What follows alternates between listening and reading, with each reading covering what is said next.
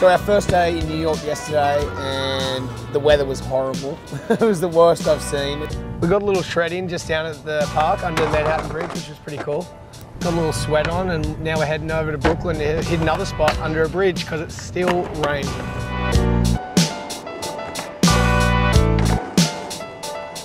You know, it's a city with something going on all the time.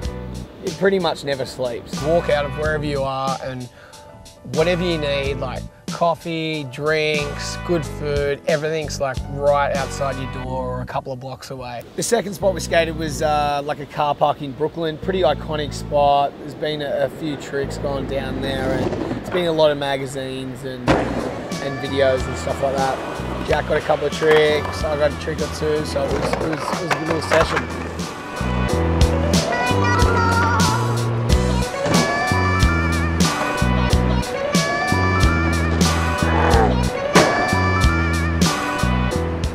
Third spot we went to and final destination, which was pretty good for being in the rain all day, was House of Vans. House of Vans is a facility in Brooklyn where basically Vans skateboarding. They have a skate park in there.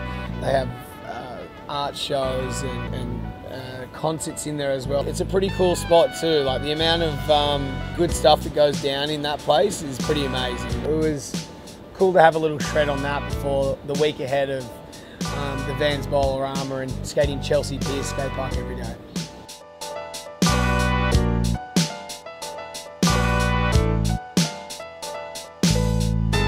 Vans Bowl-A-Rama is the biggest bowl contest in the world. Started in Bondi. Basically 40 of the world's best pro skateboarders fly into there, and now they're flying here in New York City. For it to pull that many heads from all around the world just instantly gives the contest credibility. One of the best things about Vans Bowl-A-Rama, I think, is the different probably locations around the world that we go to, and the different bowls as well, because you get different type of skating out of each skateboarder. You know what I'm saying? To top it off, oh yeah, awesome. We've got the greatest skateboarders in the world that I've looked up to my whole life, and the best new ones in a contest on the weekend, just to like wrap it up. Perfect.